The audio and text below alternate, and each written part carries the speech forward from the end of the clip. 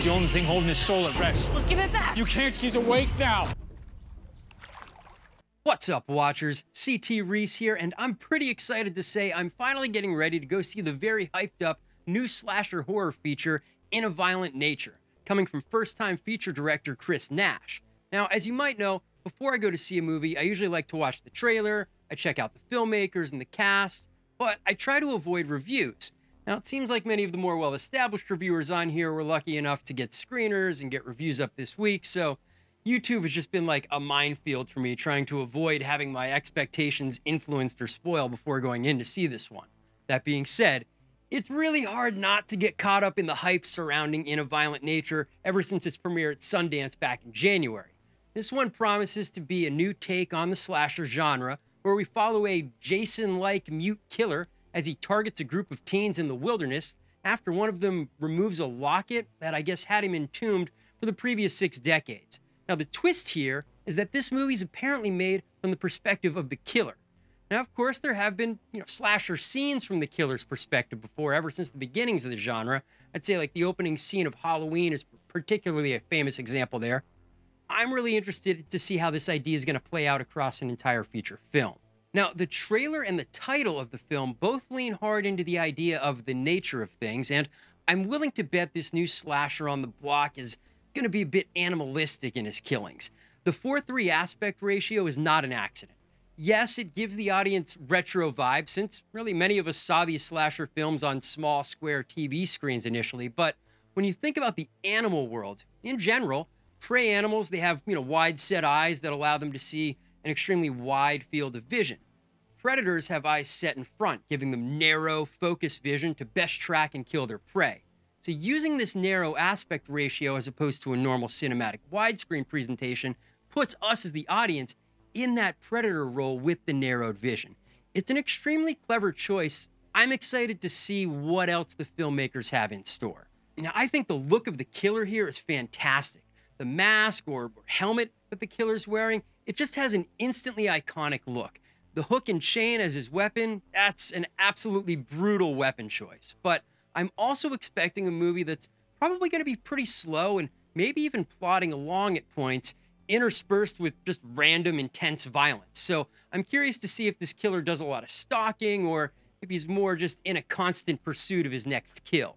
Oh yeah, In a Violent Nature is also hitting theaters unrated. So we've got no MPAA here to cut out all the good parts. So I'm obviously pretty pumped to see this one. Unfortunately, I also stupidly scheduled a haircut appointment for today. So stick around, I'll be right back with some trimmed up locks and hopefully some rave reviews for In a Violent Nature. You guys never heard of the White Pine Slaughter? Wow, now that was a movie made for the hardcore slasher fans out there. I really dug In a Violent Nature, and if you want to check it out, I highly recommend seeing it in theaters. But this movie's not going to be for everyone. If you're not really into horror, if you're unfamiliar with how the typical slasher movie plays out, you're probably not going to find very much to enjoy here, but I also can't imagine many people watching this channel fit into that category. In a Violent Nature, it did play out largely as expected, with a lot of time spent walking around the woods with our killer with the J name, only this time it's Johnny, not Jason, which it's somehow a bit less menacing, but don't worry, Johnny more than makes up for the less menacing name with a handful of kills that are sure to shock some folks. Now, on the surface, In a Violent Nature is very much a slow burn film, just due to the fact that we're alone with a mute Johnny for the vast majority of the movie. And I mentioned in my intro that I thought this one might plod along a bit at times, and while that's somewhat true, I think there was enough here for me to chew on that I never found myself uninterested. I have to believe that writer-director Chris Nash has a version of this script somewhere where everything's played straight, because we really do get to meet all the stereotypical slasher victims, just from a different perspective, since most of the dialogue we get to hear is roughly what Johnny gets to overhear. For example, we get to hear the group of teens ragging on their one friend about an awkward encounter with a couple of girls at a gas station on the way up. Now, in a normal slasher movie, we'd be following the teens up to the cabin in the woods, and we'd get to see the full encounter while also understanding that these girls will probably end up as fodder for the killer as well.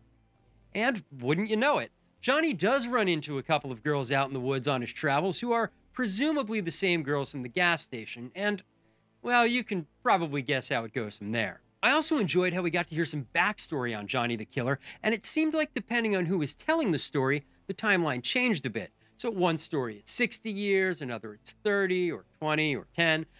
I enjoyed that little bit of ambiguity and the way In a Violent Nature played around with the fact that this was not the first time Johnny had woken up, and it certainly matches up with messy timelines we're used to seeing from long-running slasher franchises like Friday the 13th and Halloween. So I encourage anyone who watches this one to have some fun with it, since you really get the typical slasher setup. So can you figure out who the final girl's going to be? Or can you figure out who's going to be the last one to sacrifice themselves to help the final girl survive? Like I said, there are a lot of stereotypical characters here. Like you've got the stoner guy and the jerk. They're pretty easy to pick out. But since we spend most of our time with Johnny, a lot of the fun for me while watching this one, and really since I've seen it, is trying to fill in those blanks that we're not privy to. But listen, we've got to talk about Johnny, because this guy is about as ruthless as it gets. Now, I want to properly set expectations, and much like any slasher, the audience does not get to see every single kill in graphic detail. There are a handful of kills in this movie that are essentially set pieces that everything else hangs around. And I think In a Violent Nature did a good job of sort of slowly ramping things up as the movie progressed to get to these extra gnarly kills. Now, I'm not going to get into the details of the big kills. You'll know exactly which ones I'm talking about if you see the movie. But one of the things I found consistently disturbing throughout many of the kills was the lack of screaming. Now, slashers are infamous for doing this shot where the killer slowly creeps up on someone who just stands in place screaming their head off until the killer finally, makes his way over to finish the job. That's not a scene you're going to get here. When Johnny decides it's time to do some killing, he acts swiftly and methodically. It's really up to him if someone gets to enjoy a quick death or if it's going to be more of a slow, torturous demise. Also, the super old school firefighting helmet paired with the axe and the double hooked chain, that might be my favorite loadout I've seen in a slasher in a long time. The helmet, it's immediately iconic. You can be assured that there are going to be folks out there working on their own versions of this thing immediately after seeing the movie. Comparing it to Jason's mask, that's more than a bit premature, but the imagery is undeniable. And I never really thought about a formal mask tier ranking, but Johnny's mask is definitely up there with the best of them, and it's always great to see one of these baddies have their own signature weapon as well. Leatherface has his chainsaw, Michael Myers loves his big-ass kitchen knives, and Freddy's got his gloves. Well, Johnny's got his hooks and a chain, and you do not want to be on the wrong end of one of those hooks, because he is damned proficient at using them. And since I talked about it in the intro, I wanted to mention that aspect ratio again. I think the 4:3 squarish box was the right choice for In a Violent Nature. It definitely accomplished its task of narrowing the audience field of vision, but the one thing it really does is make Johnny look absolutely massive at times. The 4:3 ratio on a movie theater screen, it's just much taller than usual. So when we're following Johnny around in the woods from that third-person perspective, he just takes up a ton of space on the screen. And I'm not sure if I should credit the director or the cinematographer, but either way, I felt it was very clever and very effective. So I can absolutely say that In a Violent Nature met my very hyped up expectations. I'd give it a personal 4 out of 5 with the understanding that this movie's not going to be for everyone. I found it to be a refreshing take on a genre that's really already been rehashed and redone in so many ways, from serious to campy to meta deconstructions. I'm really looking forward to adding In a Violent Nature to my yearly Halloween watch list. I think it's going to be a blast to revisit this one again. And if you dug this review as much as I dug In a Violent Nature, I'd love it if you could hit those like and subscribe buttons. I'm really just getting started on here, and I'm coming out with new movie reviews and retrospective looks back on old favorites every week. You're not going to want to miss out on it. So until then, don't forget to keep it rad.